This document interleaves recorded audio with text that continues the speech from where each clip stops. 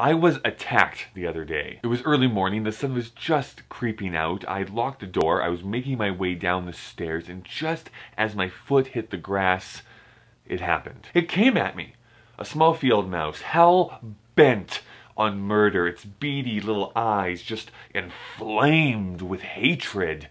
I can't be certain, but I'm pretty sure it had a gun. So I did what any sensible person would do in that situation. I shrieked, I jumped over it, ran down the stairs, got into my car, locked myself inside, and cried for 5 minutes. So I suffer from musophobia. I'm going to say right now in this video, I'm going to be mispronouncing so many words. But let's go and look at 6 other things that people are irrationally afraid of. Nomophobia. This is the constant fear of not having cell phone service. And this one I can kind of understand. We live in a different type of world now. If I can't, within 15 seconds, log in somewhere and be able to leave a shitty comment on YouTube or a death threat on Twitter, I'm not quite certain that's a world I want to live in. Oh, and to the third world, I apologize. Coulrophobia. This is the fear of clowns. And again, I can't really blame people for this one. Behind those demented painted faces is just an even more demented person laying in wait so that they can grab kids and pull them down into storm drains to harvest their souls.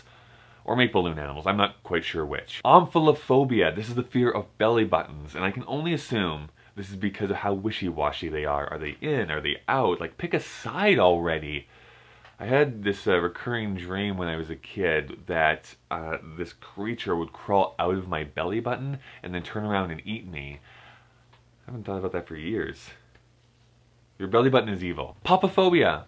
I'm not Catholic, I just played one on TV. This is the fear of the Pope. But he's so cute and progressive. Reddit loves him.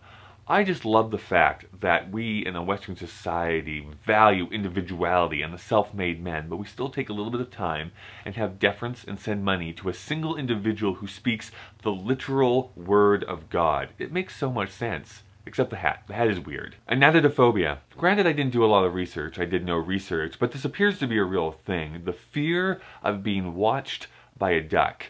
I have this huge scenario that's playing around in my head where there's this team of ducks with trench coats and sunglasses on, and they're just like, oh, Howard's entered the store.